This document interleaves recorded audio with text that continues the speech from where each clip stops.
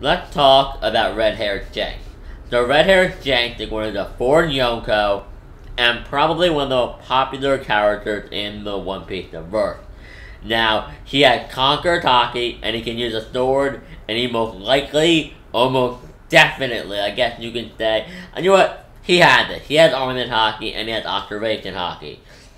Okay, that's all we know about him power-wise. He was introduced in chapter 1 of the One Piece manga, when he gave Luffy his straw hat, and I feel like here is a good place to start, because there is this huge debate about how Shanks lost his arm, how someone of his caliber could lose his arm. This is a man that sailed with Gold Roger. Shanks is the cabin boy of the Roger Pirates. And I'm gonna get more into that later, but this boy served under Roger. He's no joke. Just like, you say what you want about Buggy. I'll probably do an entire discussion video on Buggy, but I don't think Buggy's a joke, and I don't think Shanks is a joke. So how could he lose his arm to a freaking Sea King? So, this is the conclusion I came to after reading up on it.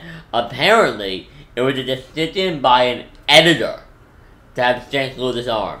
That was not Oda's choice. Oda wanted Shanks to keep his arm, but his editor felt that if he kept his arm, it was just too simple, too simplistic, not difficult enough. Which I kind of agree with. It's like, Luffy's backstory alone is already kind of pathetic. It's like, oh, my guy I look up to lost his arm and gave me a hat and he bailed. It's like, not... Robin's like, my entire culture and my entire island and all my people were killed and destroyed, bitch. I mean, really, like, Luffy's backstory is pathetic. Look at Sanji's backstory. Like, Luffy's backstory is pathetic, so I kind of guess from that perspective why they did that. So that was why Shanks lost his arm. I firmly believe if Shanks had really wanted to, and we hadn't been in the very beginning of the story, Shanks would have just been like, armored in Haki, and armored up, but he also wanted to give his arm for Luffy. He gave up his arm in a bet on the new generation, which is something he talked about with Whitebeard, which I'll get to later. So, aside for that flashback, Shanks doesn't really appear at all, really. There's one thing I believe where he's talking to Rockstar, where he sends his new recruit Rockstar to talk to Whitebeard. Whitebeard tears up the letter and Shanks has to go there himself. So then he does go there himself, and we get the first real display of Shanks' power. So he's having a conversation with him, and he reveals that his scars, the one he has on his eye, Cheeks gave it to him. Blackbeard gave him those scars, and he talked about how he'd been in a lot of battles, but Blackbeard's the only one that ever wounded him like that. Like, Blackbeard got him good. And he revealed that he wasn't being careless. Like, this wasn't something he got from a duel with Mihawk, and he wasn't being freaking careless. Like, Blackbeard is dangerous. So, he talked to him, and he told him how he wants Whitebeard to call Ace back. Whitebeard, of course, is like, bitch. It's like, bitch. I was fighting your captain on equal footing when you were a toddler. You will show me respect on Whitebeard, bitch. So Whitebeard, like, came at him with Samoto. I forgot what thing I called it, with his staff. I forgot the actual Japanese word for it. I'll have to look it up. I'll probably put it on screen, maybe.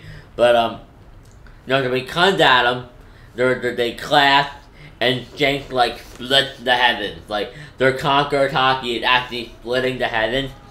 And mind you, when Shanks was entering the ship of the Whitebeard pirates, his conquered Haki alone was knocking people out. Now, these aren't scrubs. These are members of the Whitebeard pirates. So this is a big deal. Like, Shanks is a very strong dude. Now, then there's a court. That's pretty much the last time we see him, until he had name dropped somewhere around Marineford, where it mentioned that him and Kaido are fighting in the New World. We don't know why we don't know the exact reason, we don't know the details. All we really know is that Kaido wanted to interfere with the war and take out Whitebeard. And Shanks didn't want him to interfere, so Shanks sidestepped him and was like, no, and they fought. And this is where things get interesting. So, Shanks fought Kaido in the New World, and somehow got to Marine during, mind you, this battle took place on the day of the war. So he managed to fight Kaido, get to Navy headquarters, and by the way, he wasn't damaged. Like, when the red-haired pirates show up at Navy headquarters, they're all fine. It's not just like, oh, Shanks is okay, he's a Yonko. Ben Beckman is fine. I'm blanking. Rockstar is fine. All the members of the red-haired pirates are fine. None of them are injured. And I may do a video discussing the red-haired pirates as a crew in more detail. This video is mostly a Shanks himself video. So tell me if you guys want me to do crew discussion. Like the character discussion, but just based around the crews. Tell me in the comments. But, so Shanks is, this is where things get really weird.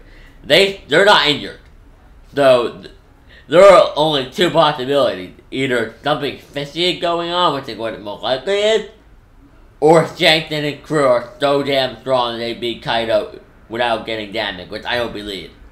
I refuse to believe the gap between them is that big. So there's definitely something going on there. And then there's the fact that I don't give a shit what you say. There is no way they were battling close enough to the red line that Shanks could just walk to Marineford. Like, he just, like, well, he might well just walked it there. Like, he got there within a matter of minutes. Like, he must have gotten there within a matter of an hour, 2-3 hours. I mean, it's ridiculous. Like, Shanks had some sort of ability. Like, something happened there. Now, Shanks then comes in when he arrives. He blocks the attack, stops it from killing Kobe, and he ends the war. Like, he's like, we're not gonna fight anymore. Leave the body with me. But this is the interesting part. The Navy, well, they were weakened. They had just fought Whitebeard. The three admirals weren't beaten. Like, Akainu was kind of a little messed up. Akainu was kind of messed up, but they weren't really defeated. Like, the admiral could fight for a much longer period. Hell, Akainu and Aokiji fought for 10 days on Punk Hazard. So, the only conclusion is that the Navy didn't think they could take Shanks. Like, they clearly didn't think they could take Shanks. Because they didn't want it. They were like, no, we're not fighting Shanks. Like, they were like, no. Mihawk! Freaking Mihawk was like, I'm out. Like, I agreed to... Like, he was definitely more so, like, he just didn't want to fight Shanks.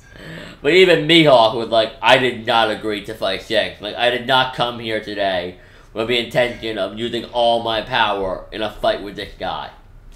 So, that's where things get very, very interesting. So, but conclusion of the country, the Navy couldn't stop Shanks. And what did that say? Because Akainu, I would say, was around...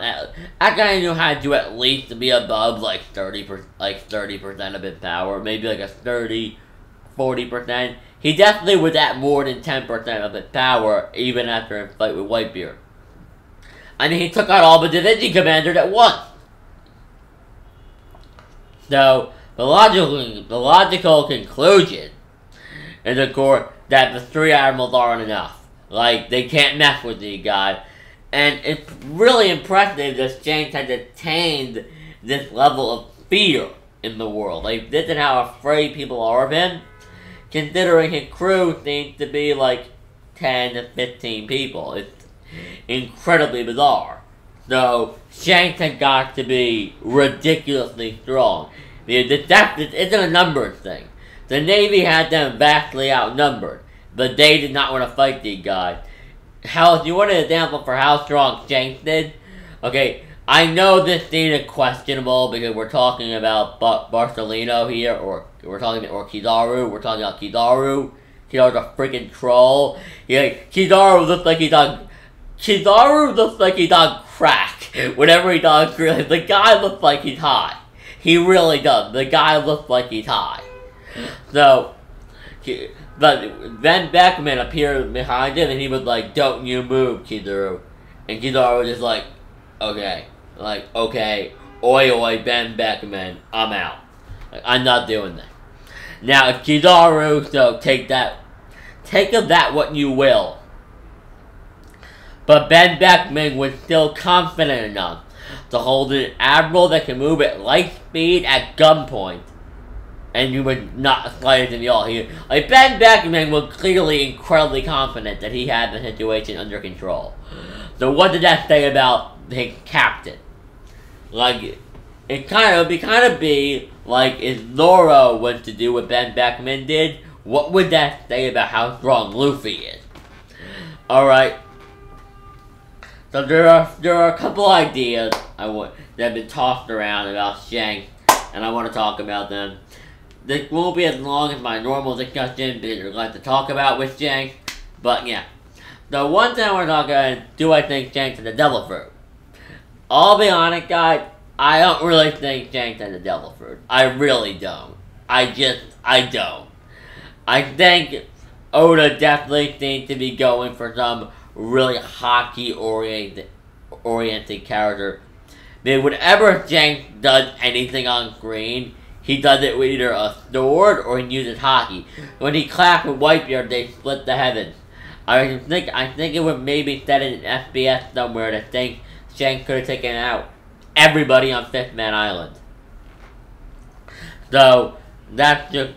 Shanks is incredibly powerful, and I'm a firm believer that Oda's going for more of a hockey-based career. Like, you have all these other characters like Kaido, Blackbeard. Blackbeard's whole thing is devil fruit. Big Mom with her soul fruit. Kaido with whatever he had that makes him immortal, if it's even a devil fruit. I don't know. Like, Kaido, that's a whole nother video. But I feel like with Shanks, he's going for a hockey-oriented crew, hockey users only, just really strong-ass guys. Like, no real special crazy devil fruit powers. Just conqueror hockey, observation hockey, and armament hockey. I feel like that's what Oda is going for in that regard. Now, what I want to talk about is something related to Shanks and time. Shanks can control time. Okay? In Pirate Warriors 3, that was Shanks' ability. Like, that was his thing. They wanted to put Shanks in the game because Shanks is cool. Shanks would make them make more money. So, they put Shanks in the game with time manipulation powers. Okay, I'm just going to get this out of the way. Shanks cannot control freaking time. Thank you. There is no way in hell Shanks would ever, Oda would ever reveal Shanks' ability in a video game.